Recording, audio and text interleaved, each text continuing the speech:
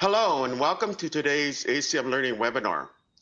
This webcast is part of ACM's commitment to lifelong learning and serving the over 97,000 computing professionals and students who are ACM members. I'm Stephen Ibaraki, co-chair of the ACM Practitioner Board, and it's my pleasure to welcome you today. You can find more info on my background in the bio widget on your screen.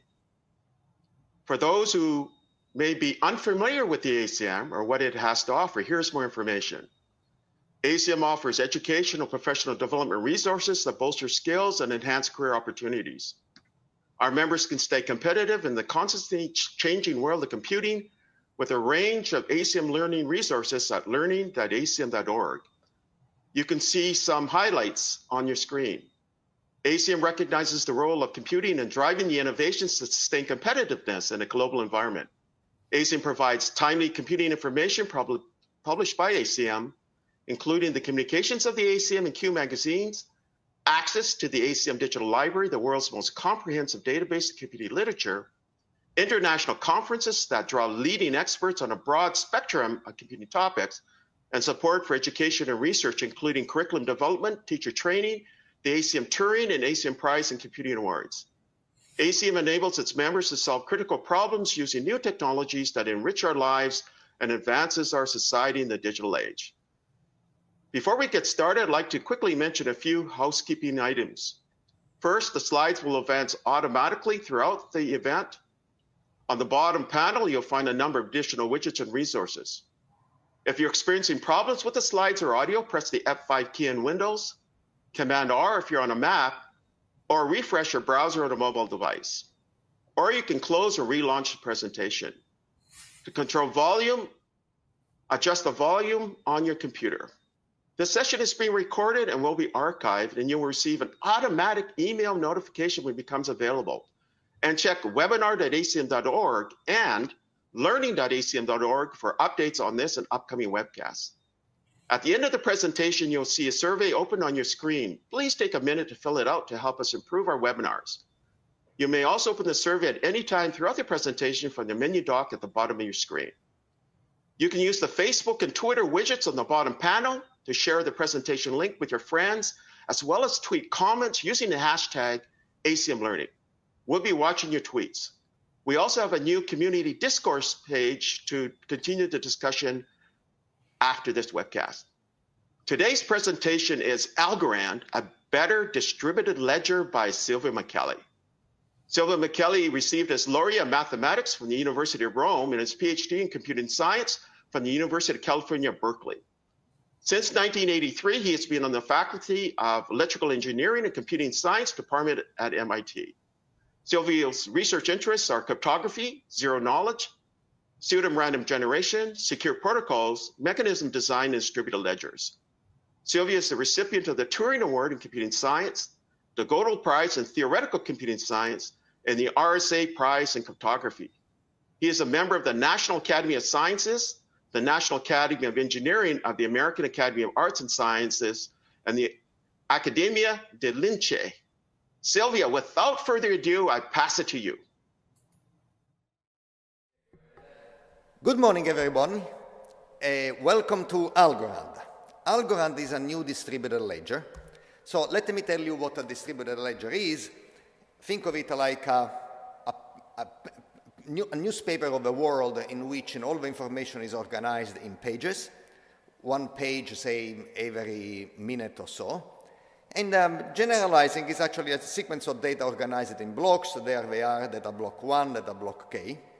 Satisfying three main properties. The first one is that these blocks ought to be readable by everybody. The second one, and this we are going to exemplify, is by taking these data blocks and moving them up to the sky so that everybody, the crowd, the humanity downstairs can actually look up and see what the data blocks are.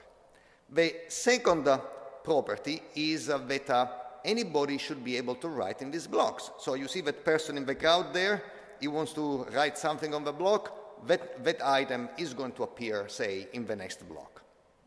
And the third property is that all this information is actually secured and tamper-proof. Nobody can erase it, and nobody can alter it in any way. How do we signify this? By putting them in in a chain of bulletproof, transparent glass in the sky. So that, of course, is a metaphor. So everybody can read, everybody can write, nobody can change. Essentially, the distributed ledger is good for a lot of things with these properties. First of all, notarization and storage. So you want to timestamp something, you put it on the ledger.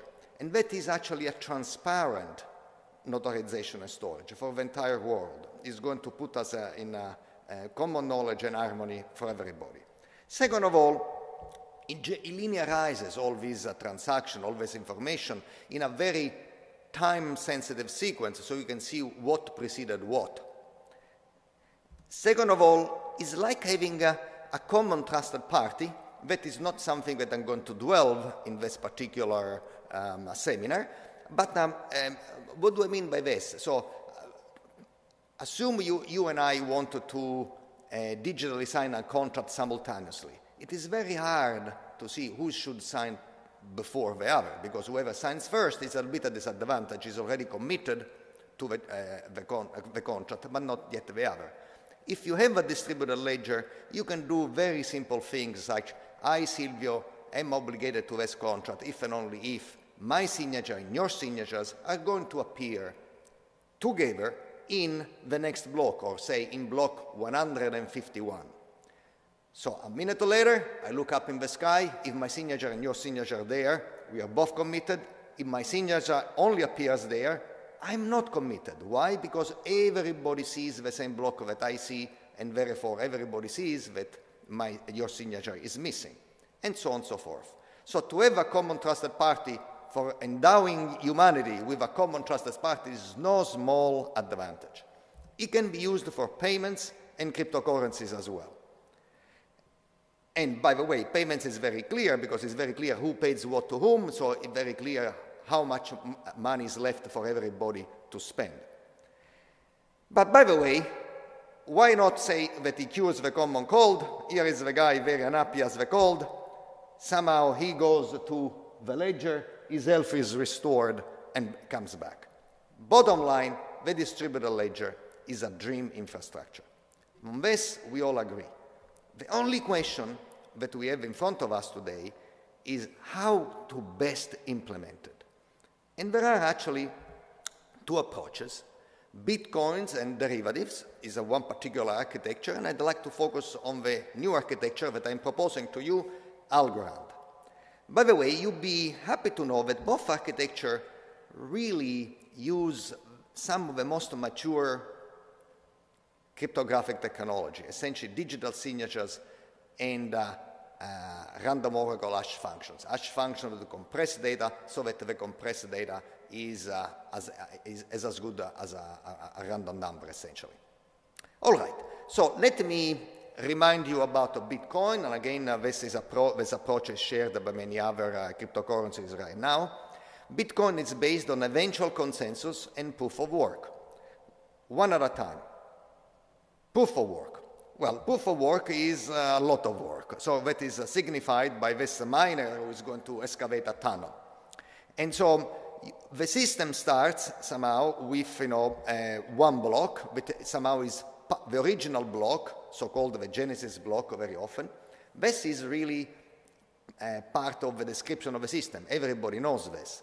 The whole point is what is the next block and the one after that. And for this, Bitcoin creates a work which is essentially to solve a cryptographic riddle which is so hard that one winner of a reader, one solver of a reader will be expected to exist every 10 minutes, no matter how many people on Earth try to solve it. So start working, and if you solve a riddle, you have a right to publish a block. So work, work, work, work, work, work, work, work, work, work, work, work. Enough for now. Let's have a look. First of all, what has happened, which is actually intrinsic in this Bitcoin thing, you don't have a chain of blocks, you actually have a forest. How did that happen? Because when two solvers solve the riddle close to each other, each one of them has the right to propose to the community a block, to propagate a block, and so somehow you have a fork, and then these forks can actually have further forks. However, how do we get a change from this mess? Because if you continue working for a while, somehow the chain starts getting cleaner because all the confusion and ambiguity is pushed towards the edge.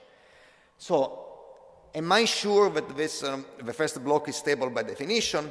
And if I work a little bit more, maybe we ended up like this. It's not so clear that these blocks are stable, but the idea is that eventually they will become stable. It's a kind of a probabilistic process. So that essentially is the way Bitcoin works. So let me give you a summary. Somehow Bitcoin works by gossiping. So everybody wants to see as a transaction or see as a block. It just tosses it to, say, 10 of his neighbors or her neighbors, and each one of them, in turn, send it to 10 of his or her neighbors, and so on and so forth. So then pretty soon, in 10 hops, you are going to reach pretty much everybody. But the analysis of the communication is actually very tricky, and somehow Pass and Shalat actually, according to my records, of all I know, is the first rigorous analysis of this, and how this way why this works, why we have a clean chain towards the end with the confusion only on the fringes. And again, I told you the main idea is consensus via proof of work, and the main assumption is that the honest majority of the mining computing power. To solve these riddles, there are specialized players called the miners, and need to work a lot and absorb a lot of electrical energy for their computation. And the majority of this computational power is in honest hand. Okay, so I wouldn't be here proposing a different architecture if this had no flaws. So let me tell you what I consider the main technical problems, and I'm not saying I should say many of us consider technical problems. The first one is wastefulness of electricity, cost, a whole bunch of other resources.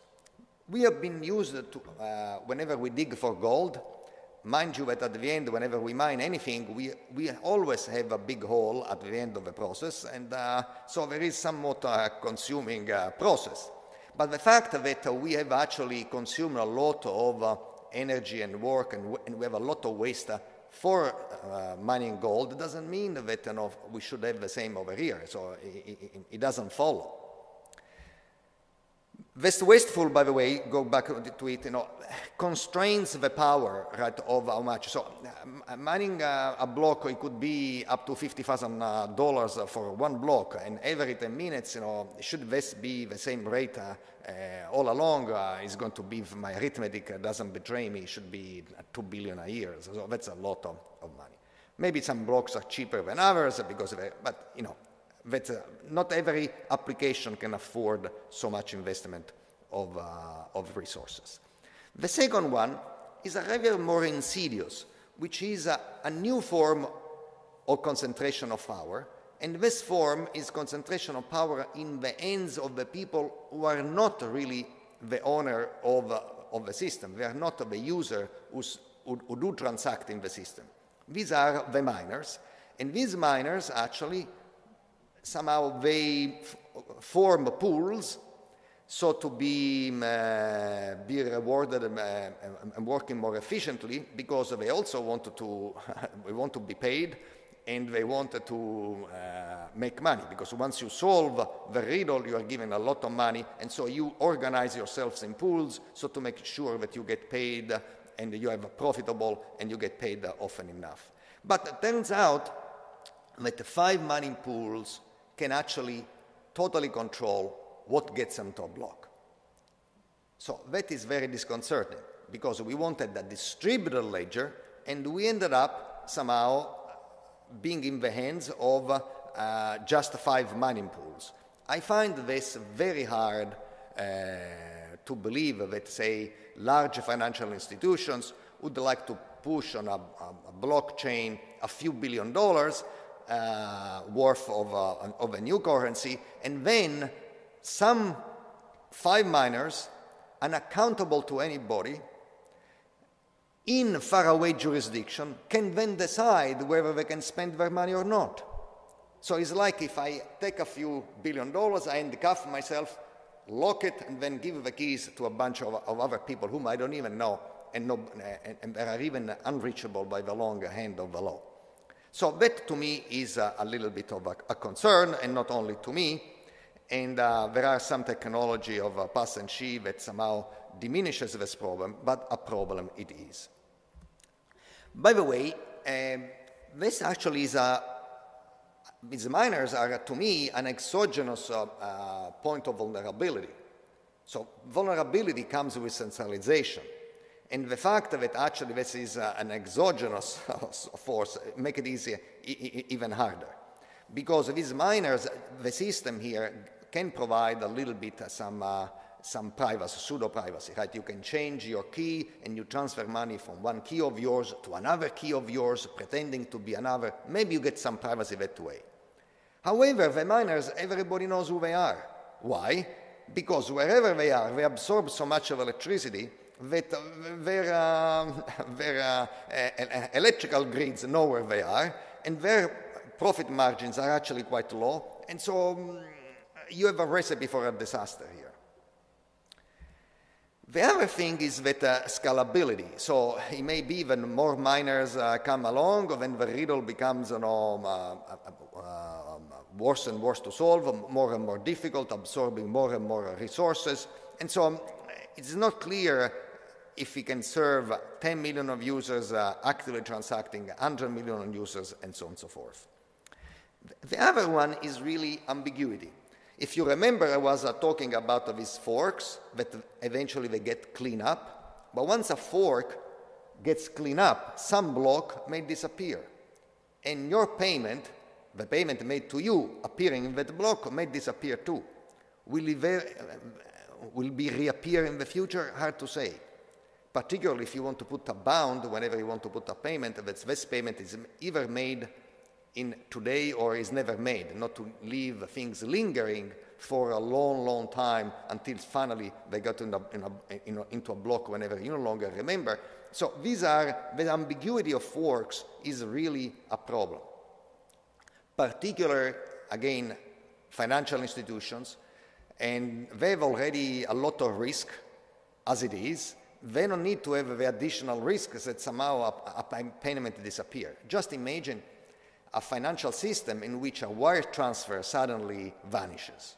So it is good to have sometimes measures that allow certain transactions to be taken back, but it should not be the technology that forces this to happen. It should be a contractual relation between two parties who may actually agree that they have a method, or we have a method to somehow take back this transaction. It cannot be forced on us by our own technology. The technology is here to serve us. We are the citizens. We expect the best technology. The other thing is long true latency, because given that there may be forks, once you cannot rely on a block right away, because this block, as we said, may disappear. So you may want to wait that it becomes 6 deep in the block to have some sense that you expect that this block is there to stay and all those transactions will be there forever. Maybe 6 is not enough, and if you want to be more certain, 12 or 24. But remember, at 10 minutes a block, so whenever you have this eventual consensus protocol in which you try to elongate the longest chain, the true latency before you can actually guarantee that whatever is on a block will stay, you may wait hours rather than minutes, and this also constrains the applicability of the chain.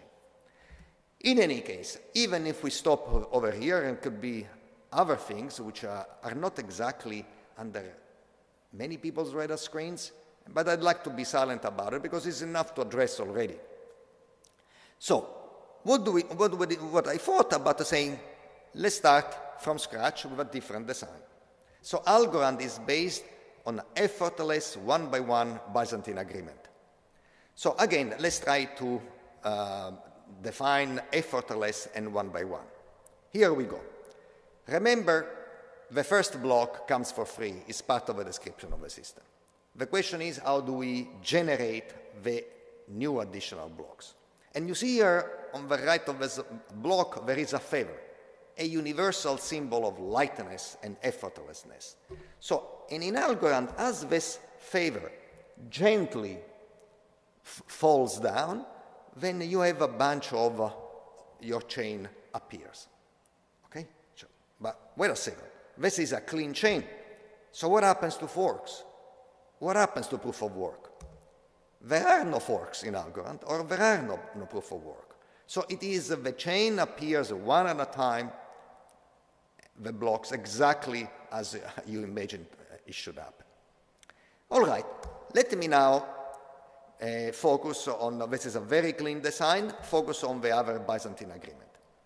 Byzantine agreement, as insightfully defined by Peace, Shostak, and Lamport, is a communication protocol known since the 80s that has the following great property. If the majority of the players are honest, then it provides two fundamental guarantees, agreement and consistency.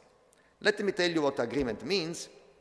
Agreement means that if the honest players start with the same, no matter what values the honest players start, at the end of this conversation, at the end of the protocol, everybody is going to agree on the same value. And so you can see that some owners are bad. I'll let you figure out which ones in the picture. Some are honest. And the honest one, they may start with different values, but at the end, they must output each one of them the same value. You have this guarantee. And the second property that we have is that should the honest players start with the same value, then they will agree on that value no matter what. Okay? So agreement and consistency, both are actually crucial. To have agreement without consistency is trivial. We can always say, with no discussion at all, we agree on zero. So we always be in agreement, but we have no meaningfulness at all. To be meaningful, we should say, if we start with the same value, we agree on that value. By the way, what is the relation between this, even at this stage, with what we are trying to do, the generation of a new block? Essentially, think of it that what we want to agree on is what the new block is. So, at the end of this discussion, we are going to agree on a new block, and if everybody started with, thought that the new block was the same, then we agree on that block. That is the connection. And it's going to play this role here. However, there are some challenges. Byzantine agreement is famous for being slow. I mean, most applications so far had 12 participants, right? So we are here on a scale, it cannot, way bigger than that. And moreover, the notion of a player in a Byzantine agreement is common knowledge. Everybody knows the set of players is fixed and is known in advance. So in a distributed ledger, we envision a permissionless distributed ledger where new users can come in all along, and certainly they are not fixed at all, and even knows if we know who all the participants are. Okay, so that is the approach. Let's say, as a summary, the communication is gossiping, the same assumptions than before. The main idea is to have a message passing Byzantine agreement, the old-fashioned Byzantine agreement. And the main assumption is that the majority of the money of the system is in honest hands. Okay, let's see what happens to those disadvantages in Algorand. Now they become advantages. So first of all, the main advantage is that the computation involved is trivial. So what do you mean by trivial? A few additions, a comparisons of two integers, digitally sign one message, verify the signature of a few messages. Nothing to write home about. You don't need a supercomputer. You don't need an ISIC to do that type of stuff. Your laptop is plenty to handle all these things. Second of all, you have a true decentralization. You have a single class of users, no exogenous powers, no miners. There is only us, the users. We are in charge of the whole system. We don't rely on a different class to help us conduct our business. We are the only citizens of this country, responsible for our own action, unaided by anyone, and certainly not controlled by anyone. The third is finality of payments. What does this mean? That is a very important property of any financial system. Remember that the finality of payment in Bitcoin was frightened by the presence of a fork, then means that some block disappears. In Algorand, there are no forks, and therefore, as soon as a block appears, you can rely on it, and whatever payment appears on it is paid and is going to last forever. I'm actually exaggerating here, because there is a negligible probability of having a fork in Algorand. What is the probability? The probability, I chose it to be 10 to the minus 18. That's a strange number. Well, let me tell you what 10 to the 18 to the power 18 is. It is the number of seconds from the Big Bang until now. So, if we produce a block a second, which would be a very good clip, we have to wait for the lifetime of the universe to see a fork. And under this, we can actually perhaps, rest in peace. And by the way, if there is a fork, then we can solve it in 10 minutes, but somehow the fact that we have to wait the life of the universe, sure, is good frosting on the cake that we can solve it quickly, but in some sense it never happens. It's not of a human concern. The other thing is the system enjoys a perfect scalability. Let me tell you what it is. In a system in which we want blocks to appear one at a time and they are actually chained in a sequence, we cannot produce a block faster that we can actually propagate it to the network. Remember, that is a distributed system, so the way we know a block is by tossing it to each other until it reaches all of us. So this speed necessary for a block to reach everybody really is the only bottleneck in Algorand. Okay?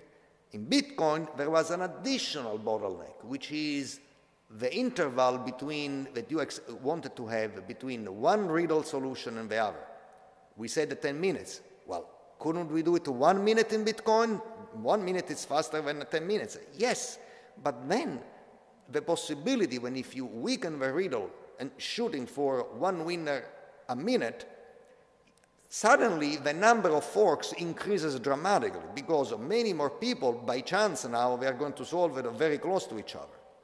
So we don't have here, so Bitcoin has two bottlenecks. One is how fast you can move around the block. This is not really the problem, but then there's other exogenous, due to the peculiarity of Bitcoin bottleneck. In Algorand, the bottleneck is that of propagating the block, period.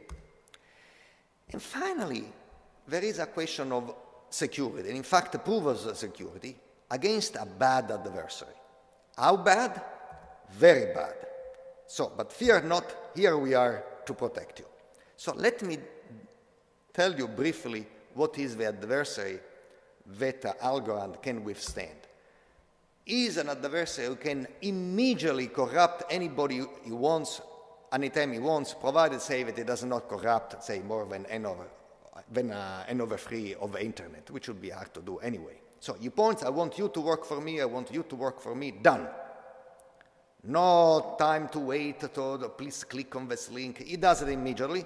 And by the way, after he corrupts possibly thousands and millions of people, he can organize them perfectly to work for them. They become zombie that he can orchestrate and let them do whatever he wants. The only thing he cannot do is to forge digital signatures, which, by the way, if a digital signature scheme is properly chosen, not even a national state can do, so nothing to worry about.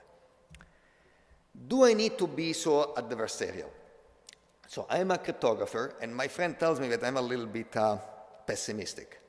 I keep on pushing back that I'm very realistic. If we are going to have a distributed ledger that the entire humanity relies on to conduct its own business, this is going to be trillions of dollars worth in no matter what, whether it's money or titles or whatever we want to organize our life. And if we have such a juicy target, if we think that a well-determined adversary is not going to materialize, we are just fooling ourselves. So the answer is absolutely yes. All right, so let me share you at least a bit of the architecture of Algorand. I'm going to simplify it, and in fact, actually, that is a pretty simplification already, as the picture shows. Let me tell you what happens at the highest level. So let's assume that these are the millions and millions and millions, possibly billions of users in Algorand, because it scales, so we should be able to handle it. And by the way, no surprise to everybody, some of these people are honest, users are honest, and some are dishonest, but the dishonest are in a minority.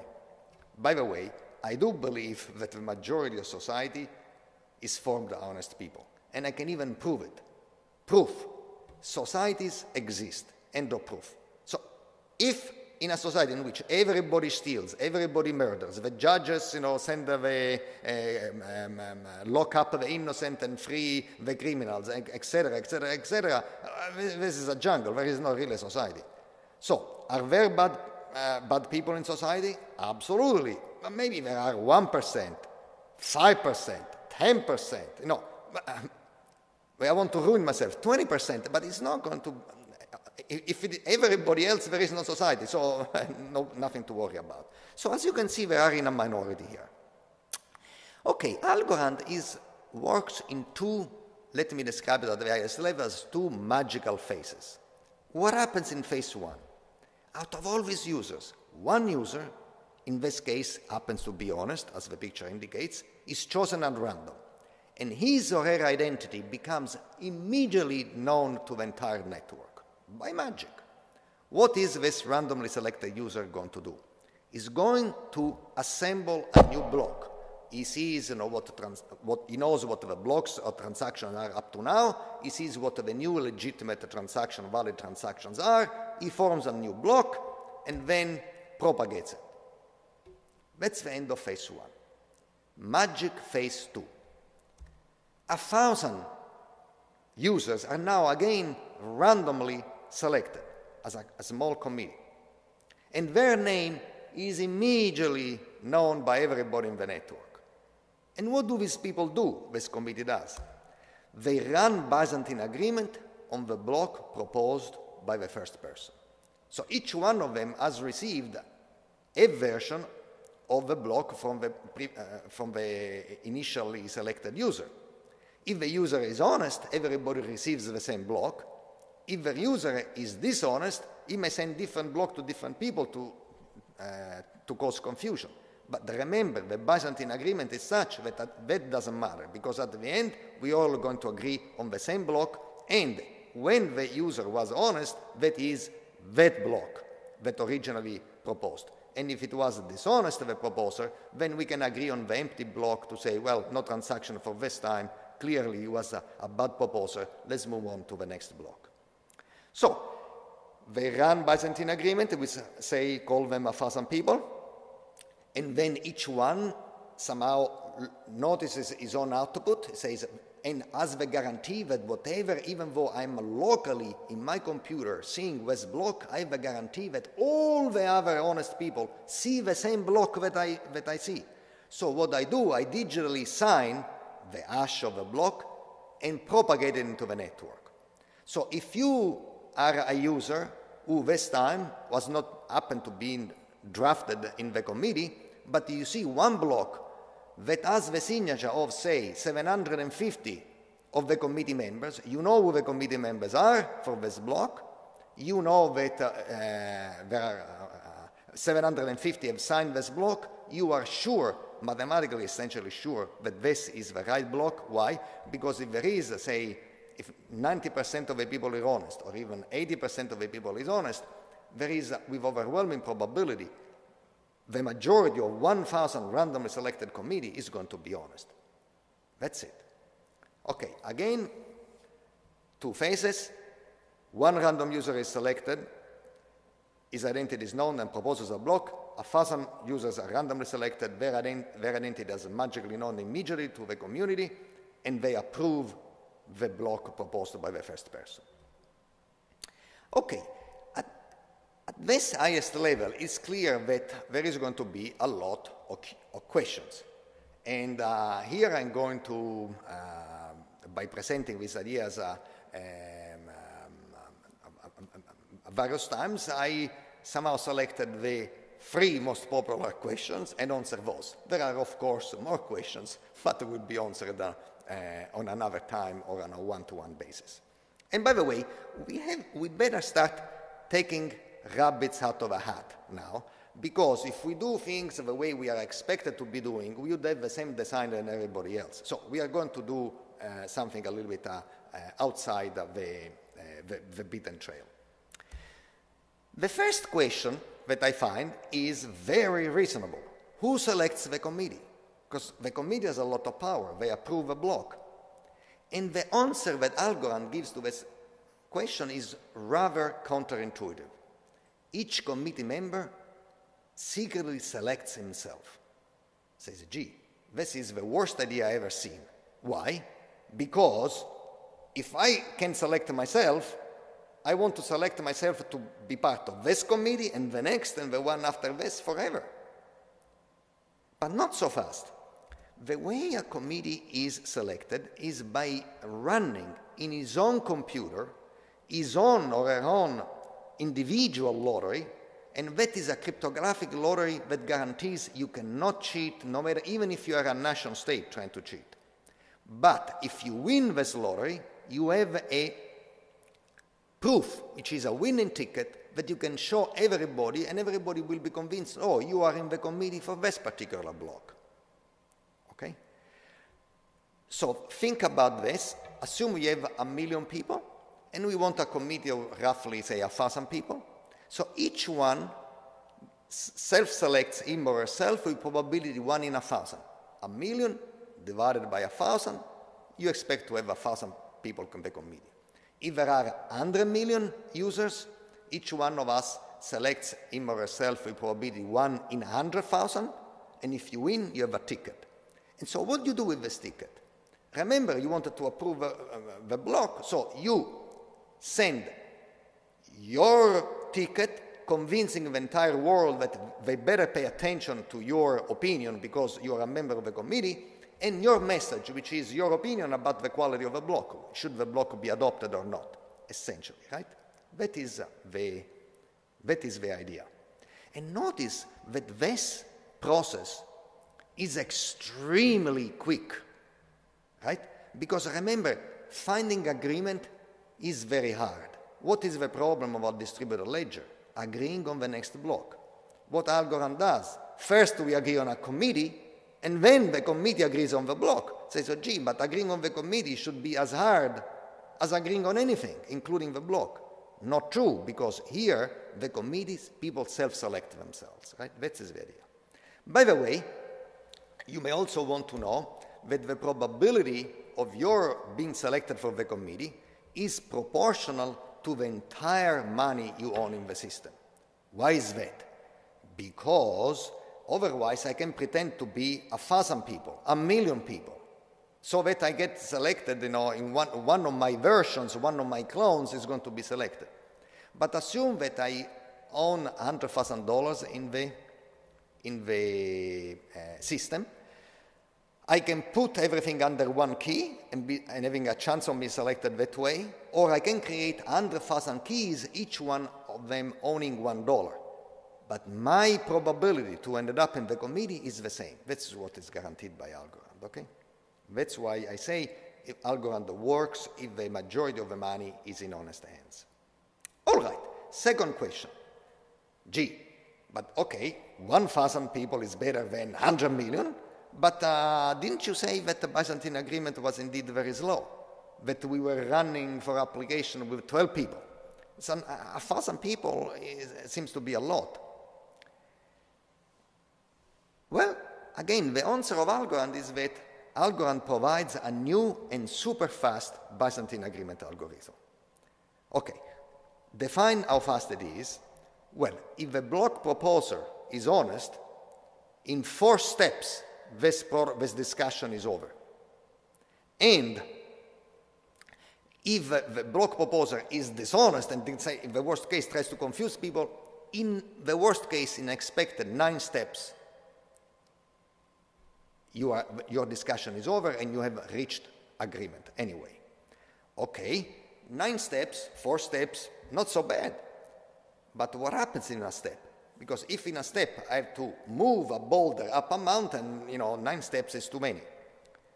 Nothing to worry about, because in a step, If you are a member of the committee, what you have to do is a very simple thing. You have to propagate to the network a single and very short messages.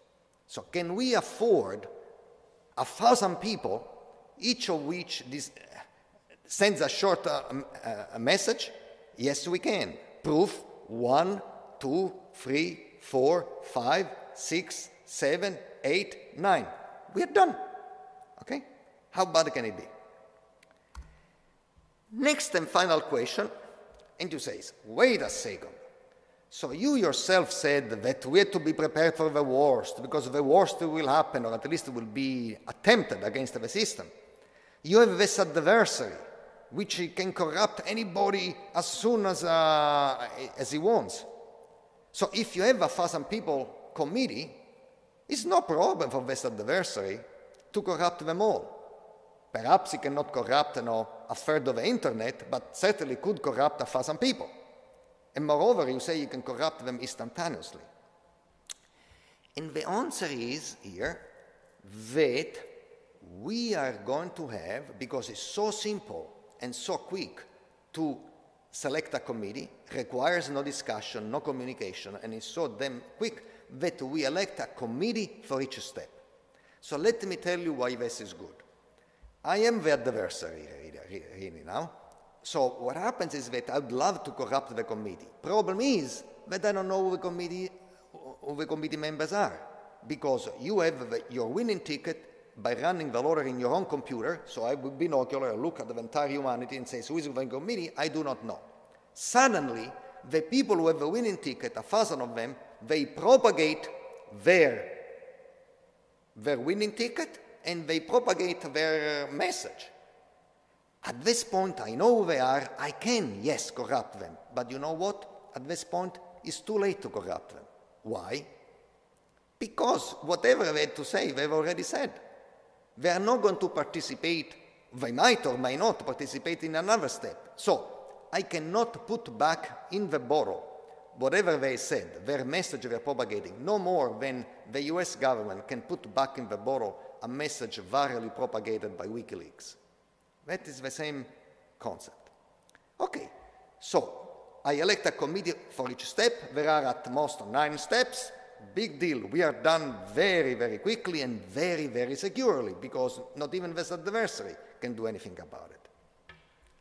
Because each committee member speaks once by propagating his winning ticket and his step X message for whatever step X has been selected for. Okay, now I want to play a little bit the devil advocate. So let me tell you, this is nonsense. Why is nonsense? Because, what is a protocol, in particular a Byzantine protocol? A protocol is an intelligent discussion that should guarantee certain properties, in our case, consistency and agreement. But can you imagine a discussion that occurs over a few steps, 4 or 9, in which 1,000 people show up, they say something, but now comes an adversary, machine guns all of them, all dead. No problem, because we've done step 1. And step 2, who does it? Oh, a new 1,000 people show up, unrelated to the first 1,000, and they say a message in their proof, the adversary comes and kills all of them. No problem. Another 1,000 are selected, they are killed, and so on and so forth. A bit bloody. But what can they say? What type of intelligent conversation can these people have? Right?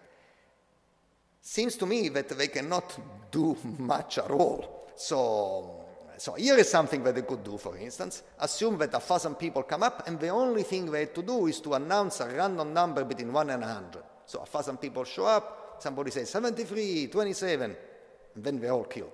Another 1,000 people show up, and then they say 48, 21, and so on and so forth. They're killed, and so on and so forth. In this particular thing, do we care if it's the same 1,000 people who announce this random number at every step, or it is a different 1,000 people each time? No, because we are giving random junk. So anybody can do random junk. There is no need to be the same. But this protocol doesn't do anything smart at all, right? So the problem is that maybe this is nonsense when the protocol is actually has to have a very specific guarantee. Well, not really, because this protocol, the new super fast Byzantine agreement, not only super fast, but has another very attractive property that I'd like to term player replaceability, which means it works even though different players, unrelated, execute the different steps. And by the way, that is a brand new property, and after a few decades in this business, I never thought this property to be possible, so I was the first one to be mystified that actually this happened. So, and I'd like, therefore, to show you that at least in principle, by a metaphor, to show that there is something, that some goals that we can achieve, and here we go. Okay. We are towards the end of the talk, right? And the adversary has been very active and is in very strongly entrenched positions, and we've been fighting very valiantly against the adversary. Our flag is stuttered, but it still proudly flies. What we are going to do now, like in battles of the old, we are going to carry our colors across the field and clear the field for the enemy. In so doing, we shall suffer some heavy casualty. But if some of us falls, somebody else will pick up the flags from our hand and carry it forward. Ready? Protocol, charge!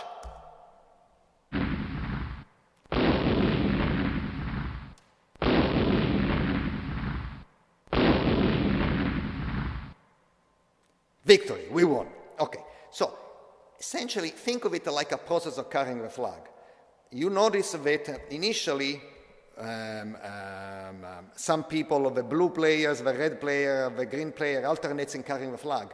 They are not the same people, but did we care? No, we got our victory anyway. What is the relationship between these players? No relationship whatsoever. They are absolutely different players.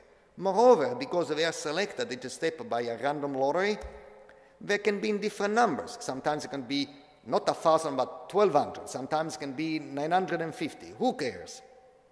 And they have no shared variables either. It's not that before I pass the baton to somebody else, because I don't even know to whom I'm going to pass the baton. But we have a shared environment. And this allows us to somehow act as if we were a single set of players from beginning to end. That's why the protocol is not only very, very fast, but also very, very secure, because we don't have anybody to stay in power as a target to the adversary at all. Totally unpredictable, and next one is totally unpredictable, and once you see who they are, you may as well corrupt, it doesn't matter.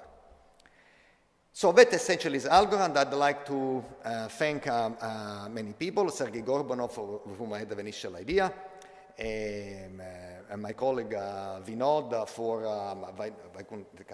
for making the BA protocol to work with a simple majority, Professor Jin Chen for writing the mathematical proof part of this protocol, and Yossi Gilad, Rotem Emo, Yorgos Avlakos, and Nikolai Zeldovic for doing a test implementation of Algorand and making sure that not only it works mathematically, but actually does scales as done. All right, I'd like, however, to somehow discuss briefly some related technologies. In my opinion, Algorand is the pure proof-of-stake system. Pure in the Platonic sense, so really the ideal of what a proof-of-stake ought to be. By the way, it is not, however, a delegated proof-of-stake. A delegated proof-of-stake has nothing to do with Algorand. A delegated proof-of-stake means I'm going to put in charge a few people for a while, say for a month, say let them, for efficiency reasons, deal with blocks selection and things. That, to me, is another form of centralization. Before we had the miners, now we had the delegates. Not good. Why is not good? Also in particular because an adversary could attack them. That is not a good idea. The second proof of stake is a money in the middle proof of stake, meaning I'm going to take some of my money and I push in the middle of the table where I cannot touch it, and some people may follow suit, and among all the people who do so like me, proportionate to whatever they put on the middle of the table, they are given authority to decide the blocks.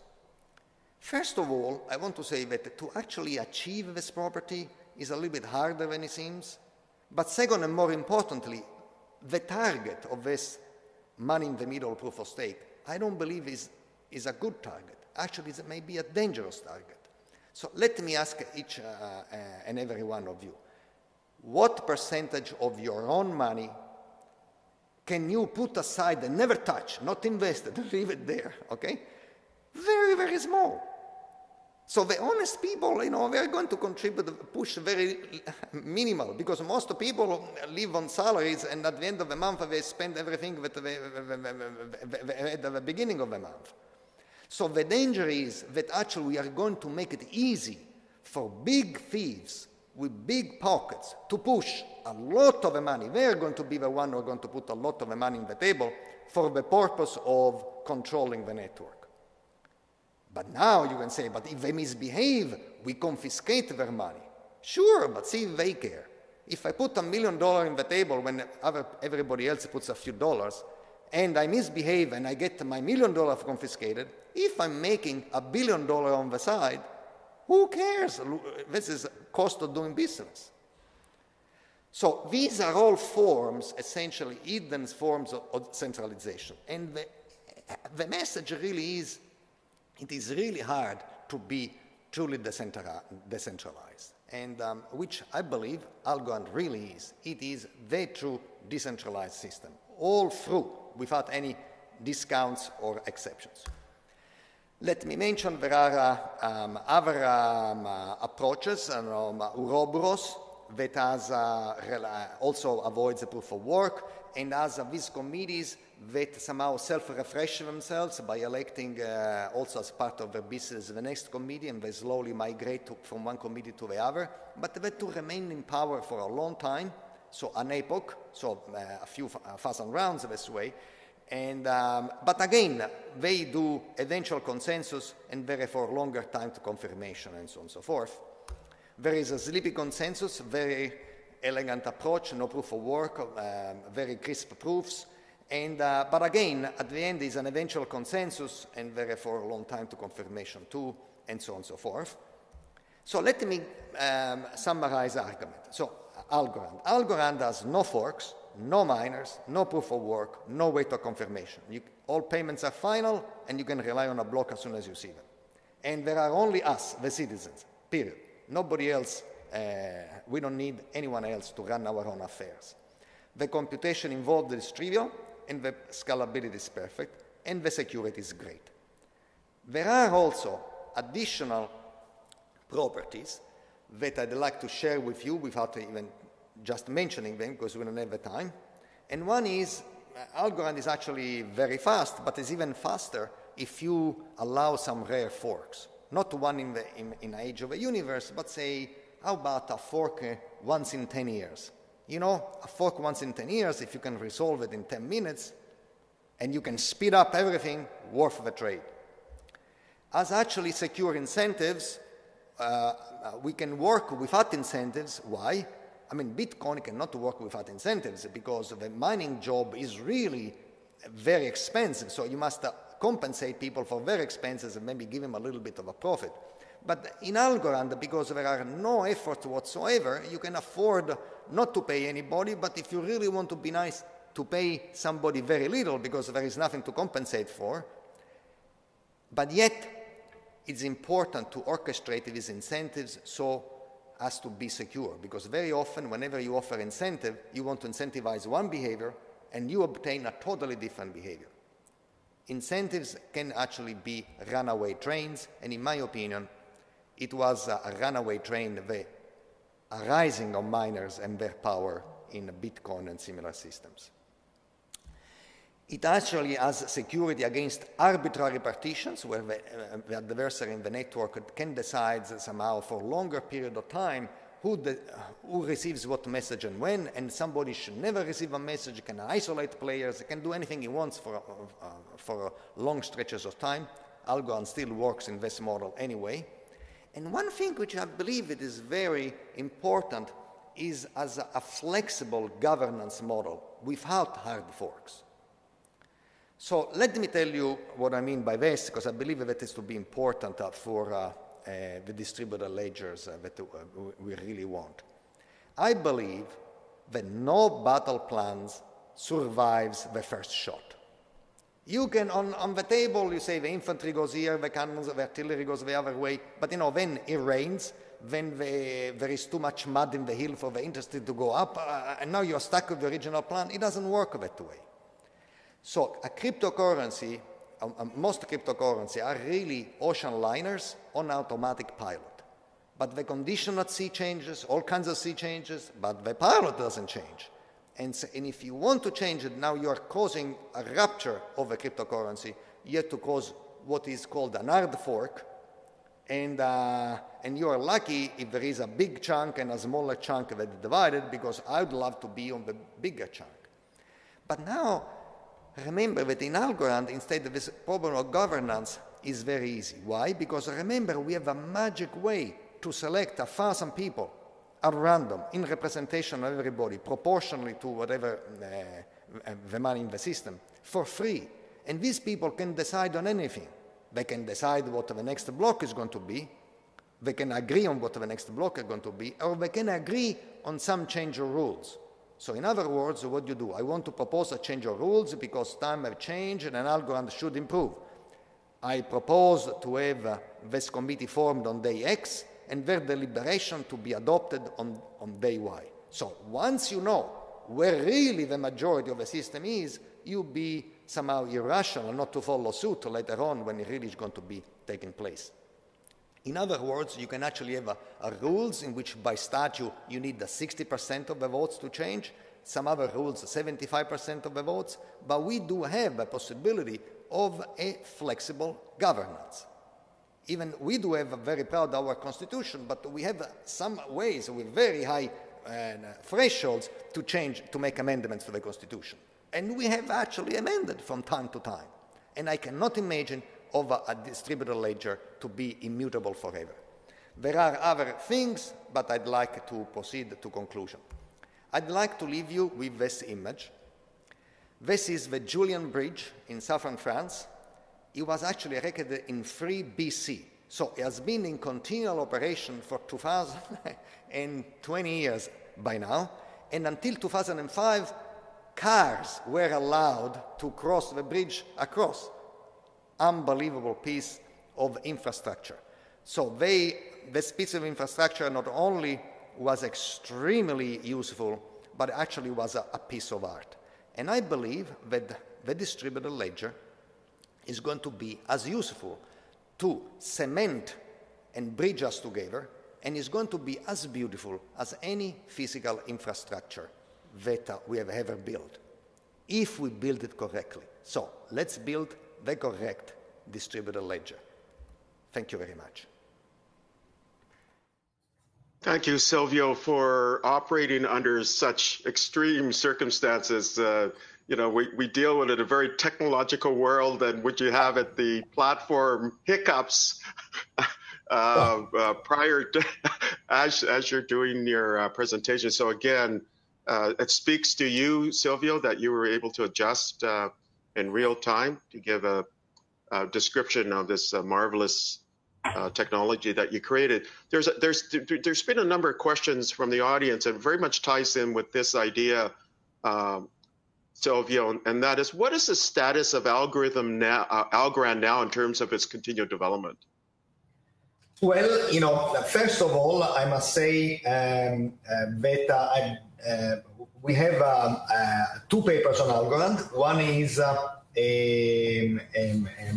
theory paper with proofs and everything that I co-authored with Jing Chen, and is available on the web in the archive.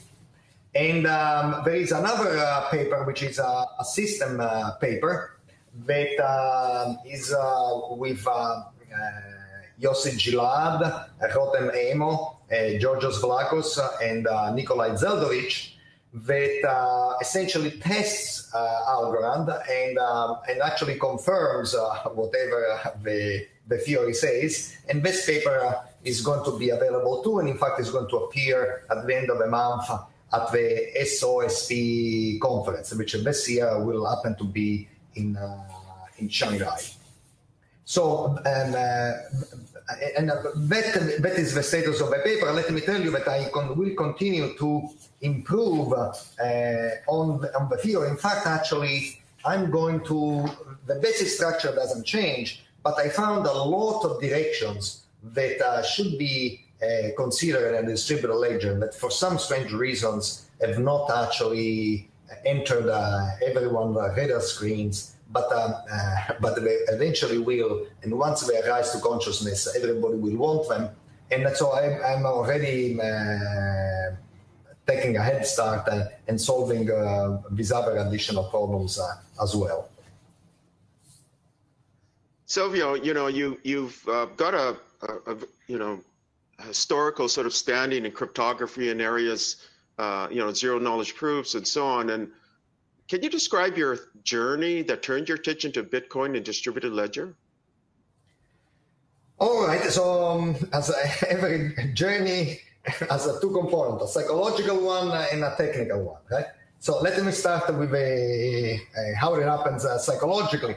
So I was taking a break from my decade-old interest in cryptography. I was working on incentive design, essentially new auctions and new game theoretic mechanisms. And as you can imagine, Bitcoin was mentioned often enough, but I resisted the temptation of having a look. I am proudly a monomaniac, okay? I pursue one thing at a time for a long time. However, in a moment of weakness, I actually succumbed and learned about Bitcoin. And I was struck by the vision and the geniality of the design. And I thought that Nakamoto's idea was really great, but also one that screamed for improvement. So I said, how would I do it? And so I started my Algorand journey. And by now, I'm maniacally devoted to Algorand, and so I will for a long time. So in some sense, my internal laws and order have been restored. Now, from the technicality, what jumped to me right away was somehow the hidden notion of a Byzantine agreement, right? And Byzantine agreement is a very strong concept, right? As I mentioned, invented by Leslie Lamport and others.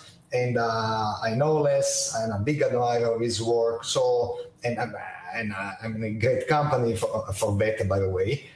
So all of a sudden, I knew about Byzantine agreement. In fact, I was passionate about it already in the 80s. I published my first Byzantine agreement protocol in 1985. I granted my first PhD on the very subject of Byzantine agreement. So, there are a few advantages of having been around for a while. And so this is one that you actually see a lot of these concepts. So when I saw Bitcoin, I realized that the best way to generate a new block was to reach Byzantine agreement on it. But Nakamoto never explicitly says, look, ideally, I would like to use Byzantine agreement to reach consensus on a block, but I can't. All Byzantine agreement protocols are hopelessly slow at the scale I need. Indeed, in some sense, as painful and wasteful as reaching eventual consensus on a new block via proof of work may be, is just a walk in the park with respect to running Byzantine agreement with the numbers of players and the network that we have at hand in a cryptocurrency.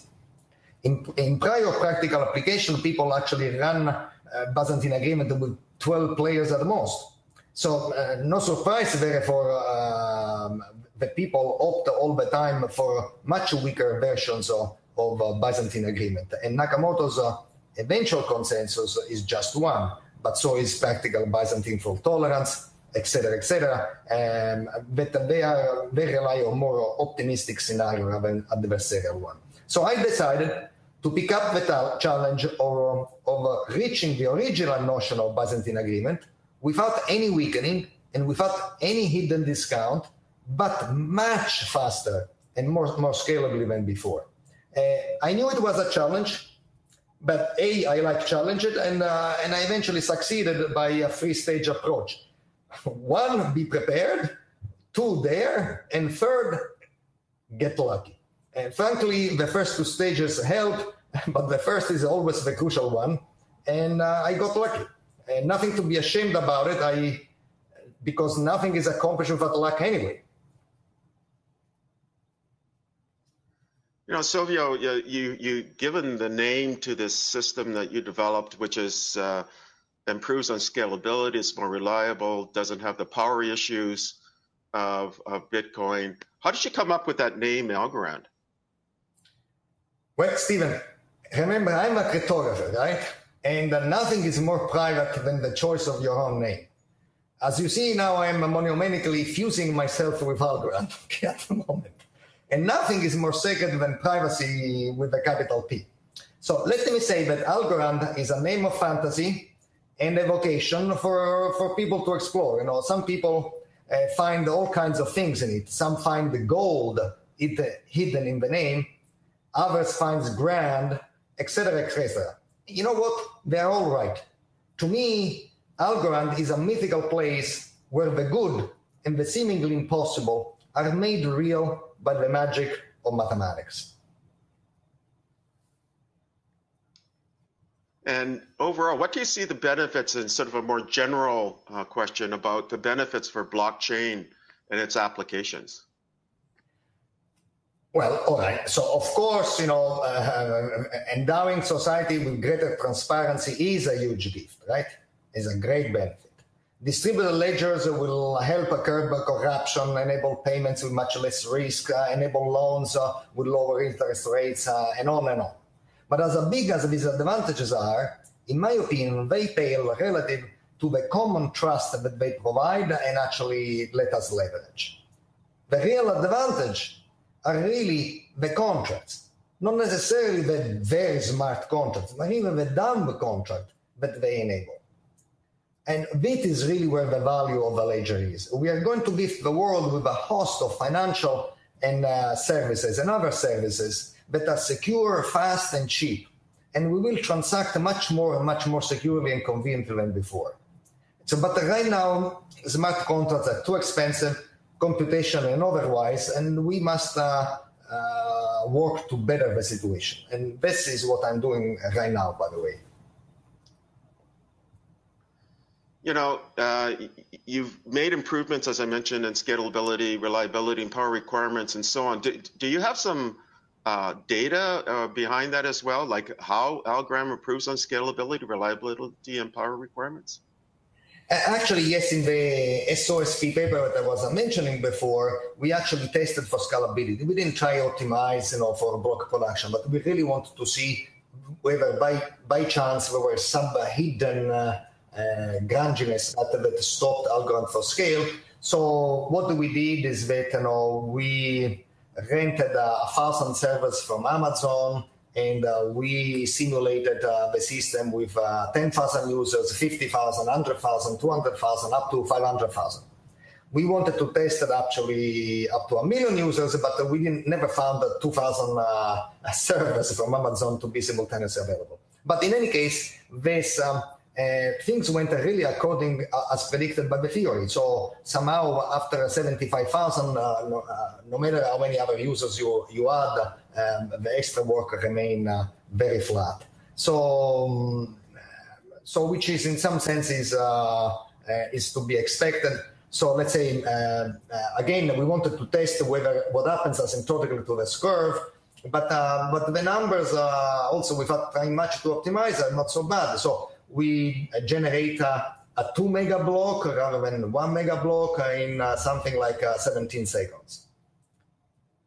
So not bad, but again, you know, without even trying to improve things much. But of course, however, once you have a block, as you know, you can further by off-chain all kinds of things. You can transform, you know, 1,000 transactions into millions. So, but I'm saying I'm not even counting these other things. I'm just looking at the ledger itself. How fast can you produce a block? And moreover, remember that once a block is produced, because it doesn't disappear, that is as good as money in the bank. You can rely on it right away. this question is somewhat controversial. You know, there's this things called initial coin offerings, or some are now saying perhaps initial token offerings, ITOs, ICOs, in terms of raising funds and so on. Silvio, since you're in the middle of all of this and you are really one of the leading lights in terms of developments in this area, what are your thoughts on ICOs or ITOs, that is initial coin offerings? All right, so I'm happy to share my personal views. Look, I believe that ICOs are a very attractive ways to finance and launch new cryptocurrencies, okay? But they are also very much misunderstood and sometimes cross the boundaries of legality, which is a real pity. Because I do not subscribe to the notion that the law should not apply to cyberspace and cryptocurrencies in particular, nor that it should be circumvented if technology lets you do it. I believe that the law is everywhere and that is here to stay, really. And that actually is a win-win, both for individual and society. Yes, more clarity is needed and the law must keep up with fast change, okay? But we should all endeavor not only so as to comply with the law, but also to make it easy to comply with the law. We should all endeavor so that the ICOs are conducted in a law-abiding manner and raise the money necessary to bring about much-needed technology bliss to the world we live in. Thank you, Silvio, for sharing your thoughts on that interesting question.